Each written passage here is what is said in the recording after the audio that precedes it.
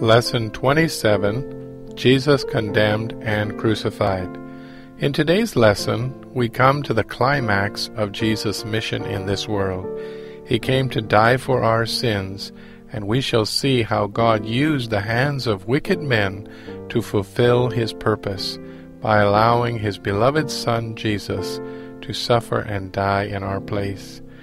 We can only briefly reflect upon this chapter in today's lesson, but I would encourage you to take time to consider and ponder the great things your God has done for you when He sent His Son to suffer and die for your sins. In the last chapter we saw how the Jewish authorities were determined to put Jesus to death, accusing Him of blaspheming.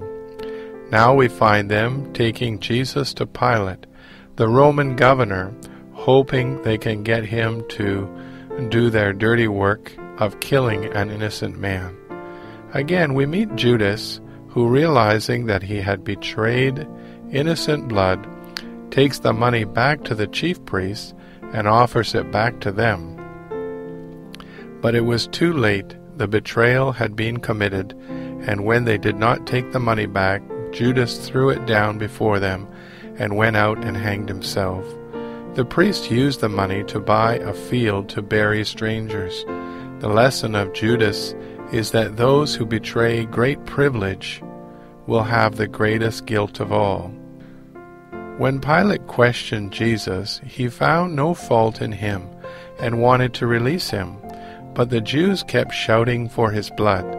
Again and again Pilate tried to settle the crowd and to release Jesus, but the people were determined to have Jesus put to death. Pilate was even warned by his wife because she had suffered in a dream about Jesus. He thought if he offered to release one prisoner, given the choice between Barabbas, a notorious murderer, and Jesus, that the Jews would relent and let Jesus go free rather than a murderer. But still they insisted that Jesus be put to death.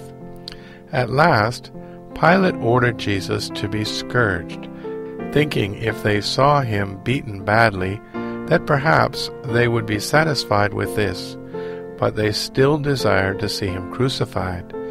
Pilate then gave in to their cries and sentenced Jesus to be crucified.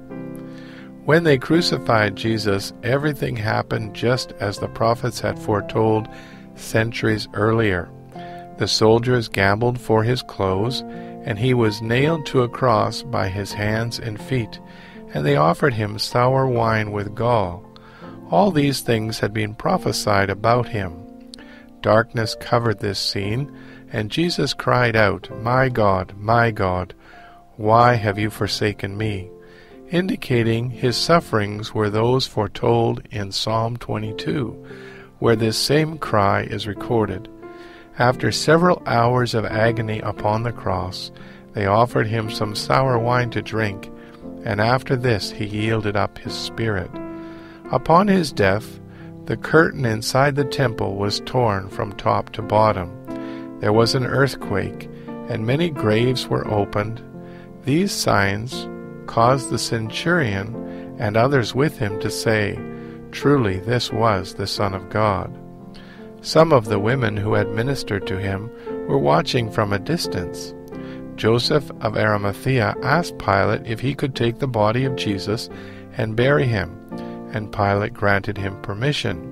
Joseph wrapped the body in clean linen cloths and laid the body in his own new tomb, which was nearby. He rolled a stone over the entrance of the tomb. The chief priest asked Pilate to send troops to guard the tomb, for they feared some of Jesus' disciples might steal the body and then report he had risen from the dead.